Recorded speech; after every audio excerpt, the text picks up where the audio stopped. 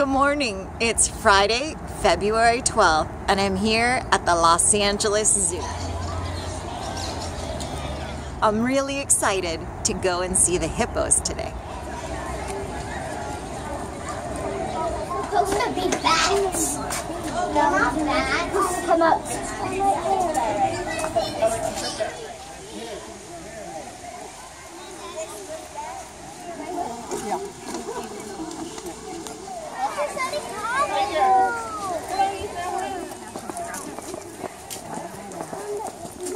As a companion for him, but our goal was not to breed them initially. To survive in the water, so they have obviously their ears, their eyes, and their nose are all on the very top for about 5 minutes, and they actually can sleep underwater as well. Play for hours and hours on end, and Meyer just kind of watches from a distance as they close and open their mouths, so they're very, very, very short. Run out of grain. And any breeding since Rosie's been born, but seeing that little slimy stuff on he can't touch her up there. Okay, he has to touch her from this. Okay, because once they get out of the water, their skin still needs moisture, so they sweat. Is it time for the next one? Yes. Okay. Okay. Go ahead. She won't bite. Is that a whole head of lettuce? I know. There's so many. So good. How much does a hippo eat? Well, Put the mic on it. and we'll see. We also have a male Adhama as well. Well, it's like 600 pounds a day, depending. They get hay. Well, maybe she's not.